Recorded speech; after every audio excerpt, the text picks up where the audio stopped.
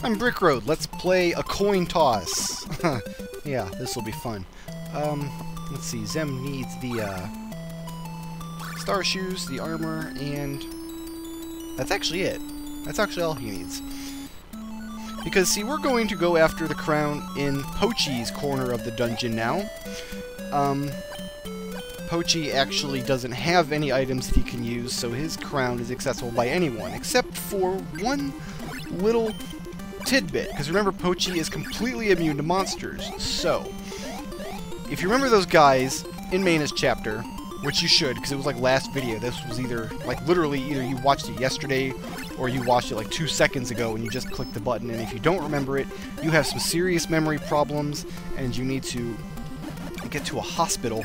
But that dungeon was filled with monsters that were standing right in your path that you had to walk into. Okay, well there are lots of monsters like that in Pochi's chapter as well. The idea being, he's supposed to be immune to monsters. Therefore, the monsters that he can walk into do incredibly large amounts of damage. That's why the armor is good in this chapter, because when Xemn is wearing armor, he automatically kills any monster he touches. Half the time. Okay, well see, the monster dies 100% of the time, but half the time he takes damage, and half the time he doesn't. It is a coin toss, except instead of heads and tails, it's heads and death. You can already see how much damage the monsters are doing. I'm already down to half my life. So not exactly the friendliest section of the dungeon to be in. That treasure box there contains the Power Knuckle, which doubles your damage output. I have no use for it. I do have use for this bread, so I will get that. And then I need to use that guy to jump out of here.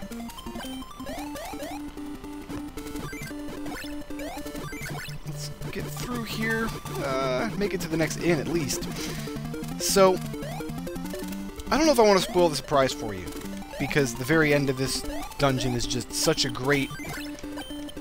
like, just such a great... I don't even want to say what it is because it's a bad word.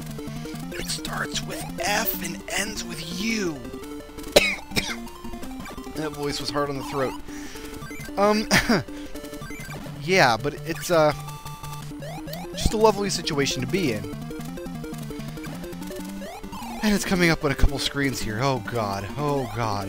This has been a no deaths run so far. I'm impressed. I'm actually very much impressed. Here is one of the gold bags I was talking about. I don't need any more keys, but I guess there's no reason to sit there. So you can come down here and get this gold if you want, but it kind of doesn't do you any good. You can't buy anything with your gold until you have the Matic anyway. You know, you can't really buy anything useful. So let's make our way back up here. There is another inn closer to the boss, so I don't need to worry about taking no damage. It takes a couple keys to get to this boss. I think you need 5 keys, but I have so many keys now, it's not even a big deal. Wow! I have no hit points left, like, at all. That one guy did 70 damage to me. That is insane! But that's not even the strongest monster in the area. Okay, this treasure box is a fake. It is a fake treasure box. If you touch it, you die. Instantly. Unless you're using Pochi. Which I'm not. Now, you have to kill the treasure box to get up to the where you need to go, which means I have to put on the armor and flip a coin. Heads, I can finish the level. Tails, I die. Oh, I killed him. Quick, go, go, go. Let's take off the armor so I'm not draining all my magic. Go, go, go, go. Jump. Yes. First try, that was awesome. Oh, wait, no, crap. No, no. Oh, I almost made an enormous mistake. Did you see what I almost did? Did you see? Oh my god, Brick Road. Yeah, that almost sucked. Oh, but it means I gotta kill this stupid guy again. No! No! All because I forgot to take my shield. Why did I forget to take my shield? What is wrong with me? It's like Xemn had one job. Take the shield, kill the last boss. But no, now I've got to replay that level. Now this isn't a no-deaths run.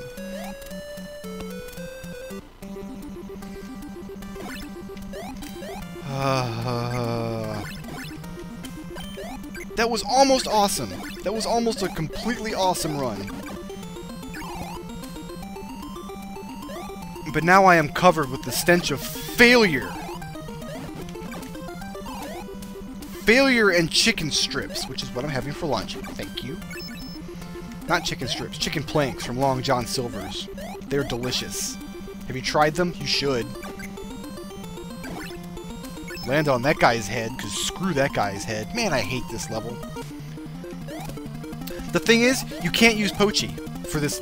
I mean, you can if you fight, like, the first boss with him. But anything later than that,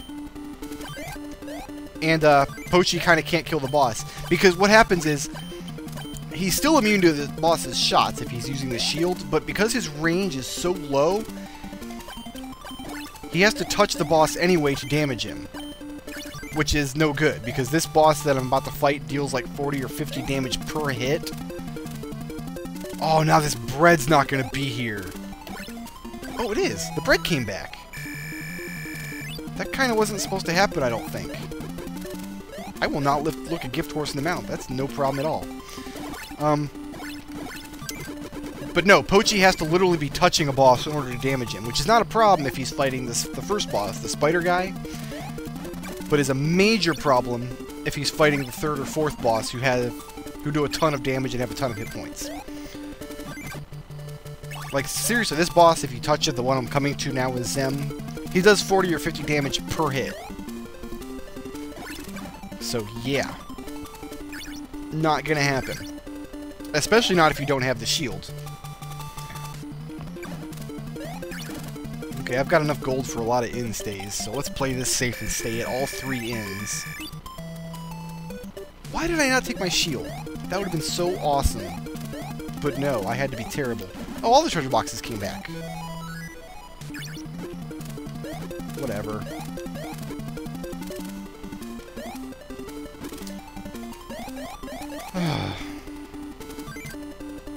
Yeah, that little secret passage there's nothing indicating that that works. Like, nothing at all. Okay, let's,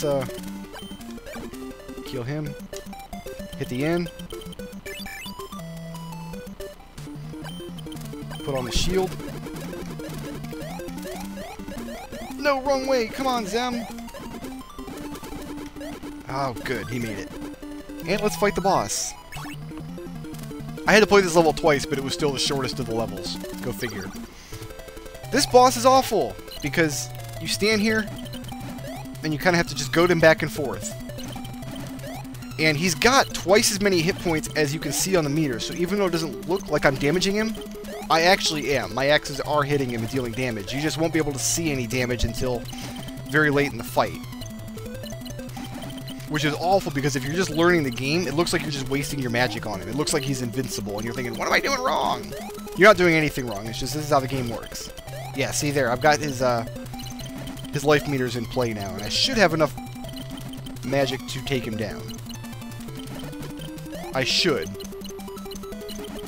Oh god, wouldn't that be awful if I didn't? But I do, don't worry about it. Guys, don't worry about it. Oh man, no I don't! Oh yes I do. Oh. Because his shots actually interrupt yours, intercept your shots, so like, they just kind of bounce off his little magic, so it is entirely possible to run yourself out of magic in a boss fight and then just kind of sit there holding your butt in your hands.